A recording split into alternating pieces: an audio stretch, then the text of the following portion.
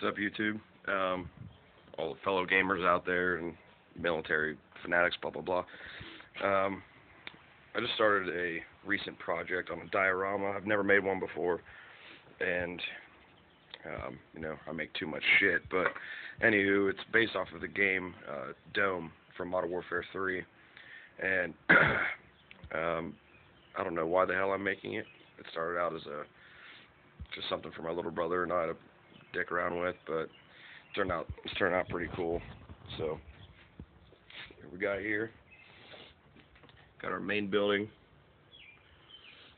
the fence laid in,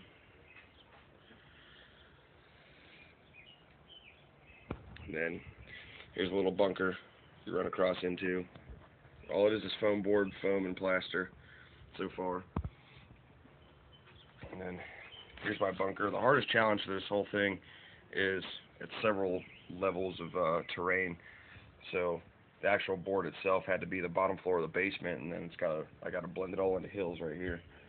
And then for the actual dome piece, I'm going to use one of these electric balls here.